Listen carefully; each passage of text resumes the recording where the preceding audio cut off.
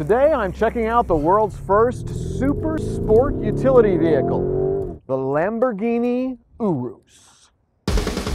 I'm Matt DeBoer. I get behind the wheel of the hottest cars and test them in real-world scenarios. Today, I'm taking my kids for a ride in the Lamborghini Urus to see if it's kid-approved. Then, I'm heading to IKEA to see just how much cargo this SUV can handle. This is Real Reviews from Cars Insider.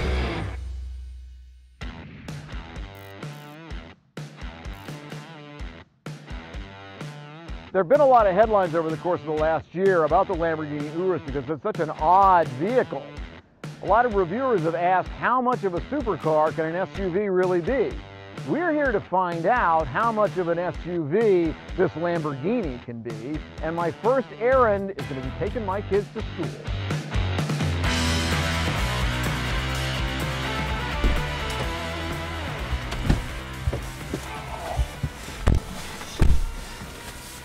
Today I have a test. You have a test today? Yeah. Wow. What do you guys think of the Lamborghini? Is it cool? Pretty cool. Is it pretty cool? It's pretty dope. Hey, let me ask a question though. What? You guys have driven around in a couple of Lamborghinis at this point. How do you think this one compares to those other Lamborghinis? Do you think it stacks up? More legroom. Do you think that this is a real Lamborghini? Or is it just a great big yellow SUV that says Lamborghini? It's a great big yellow SUV that says Lamborghini. Are you a little skeptical that it's a real Lamborghini? I don't care even if it is a Lamborghini because it doesn't even look good. Dante, but like it's basically the same. It's just like a slightly less fast with more room and stuff. Do you think the world needed a Lamborghini SUV, or was the world fine? The world definitely didn't want a lot more of pollution, so no. No? The world did not need a Lamborghini SUV. You don't think so? Harsh Well, critic. He is a harsh critic, isn't he? Well, here we are at school. Okay, guys. See you later. Have a great day at school. Yeah, you too, Dad. Okay? I'm going to work hard today. You guys learn some stuff, okay? Alright. Get educated.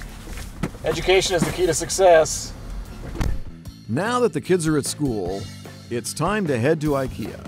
But first, let's talk performance. The Urus has 6 driving modes on its Anima selector. Strada for everyday driving, Sport for peppier street driving, and Corsa for the track. It's also got a few off-road modes, Saba, Terra, and Neva. It's not going to behave like a Jeep Wrangler or Land Rover, but it could be a nice rally car. In addition to these settings, it also has Ego mode, which lets you customize the steering, suspension, and throttle response for your optimal driving experience. But what really sets the Urus apart is Corsa mode. Corsa mode lets you max out the 641 horsepower and 631 pound-feet of torque that the engine is putting out. That's going to give you a 0 to 60 time of about 3.5 seconds.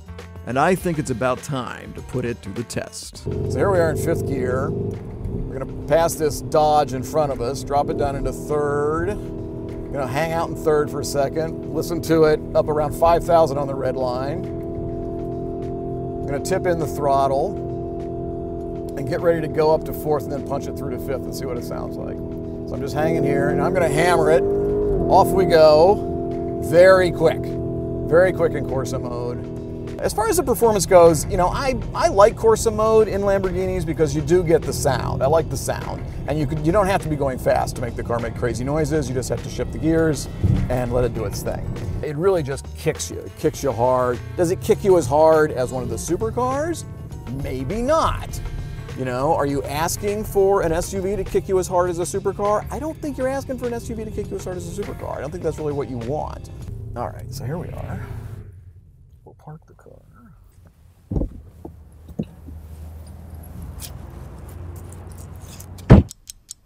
Can the super sports utility vehicle handle some flat pack stuff?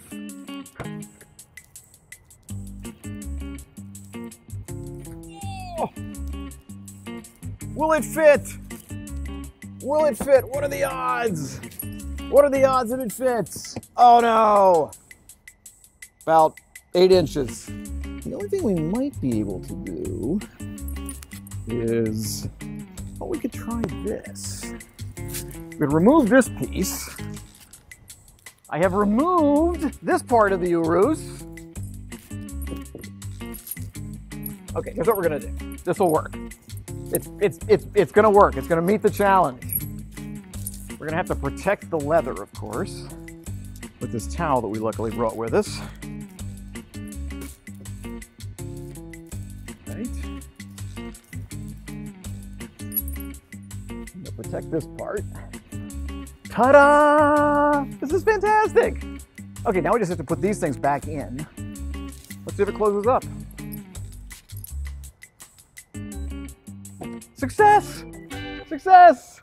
Now that we know the Urus can handle a fair amount of cargo, let's talk more about the inside. The interior of the Urus looks good. It's covered in premium materials. Lamborghini paid close attention to detail.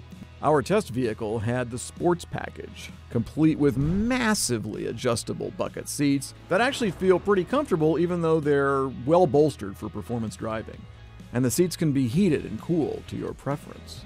The infotainment system is pretty much ripped right out of an Audi, and it's quite intuitive to use. It has a two-screen setup. The top screen is used for navigation, managing media, navigating through Apple CarPlay or Android Auto. The bottom screen lets you control climate, and you can interact with some of the media settings down there as well. The touchscreen does take some getting used to. I found myself taking my eyes off the road a bit to make sure that I was pressing the right buttons. And here's a little icing on the cake. The Lamborghini Urus has wireless charging and a Bang & Olufsen audio system that sounds absolutely incredible. Overall, the interior of the Lamborghini Urus feels ferociously sporty and exquisitely premium. We set out to determine whether this Lamborghini Urus SUV could be a real Lamborghini, and you know what?